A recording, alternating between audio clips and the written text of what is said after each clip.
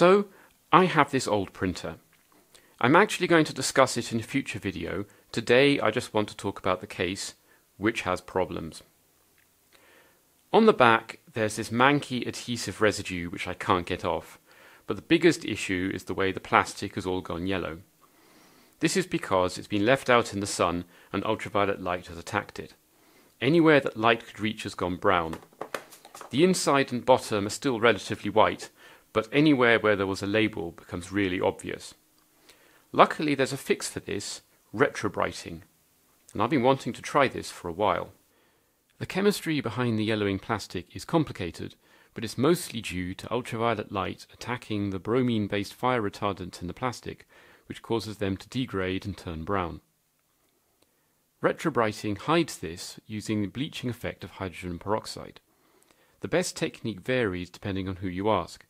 Some people swear by salon developer cream and ultraviolet light, as it's cheap and works well, but right now I'm in Scotland in the middle of winter and UV is hard to find. What I'm going to try is hydrogen peroxide solution and heat, which I've seen give good results. To make the hydrogen peroxide, I'm actually going to use sodium bicarbonate powder, which generates hydrogen peroxide when dissolved in water and is a lot easier to handle. Some people use household cleaner for this, but I've got some of the pure stuff.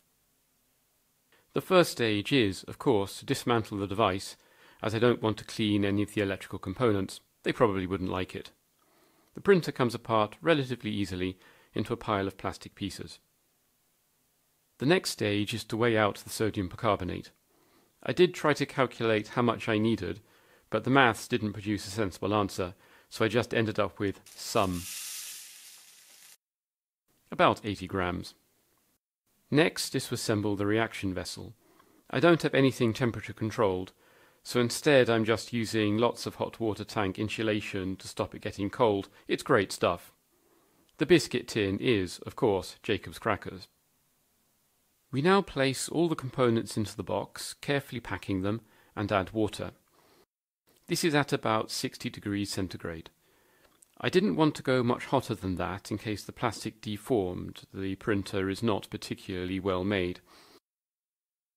I also add some genuine Scottish rocks to hold the plastic down as it tends to float. Once done, I'm ready to add the sodium bicarbonate after donning the appropriate protective gear.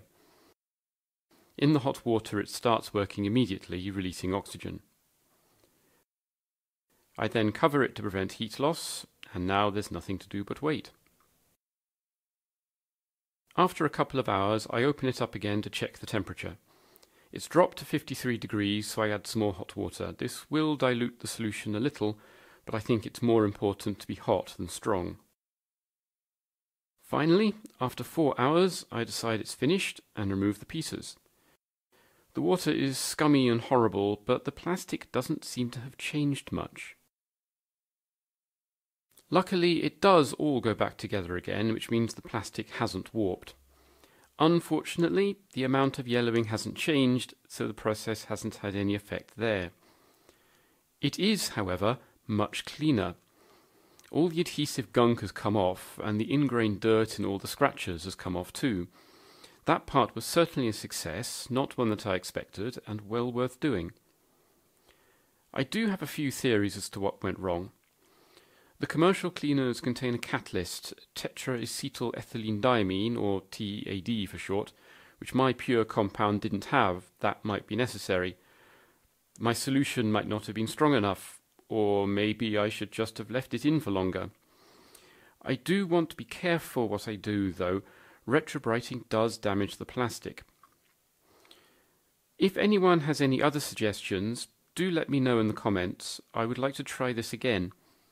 But in the meantime, I think I will enjoy my nice clean printer.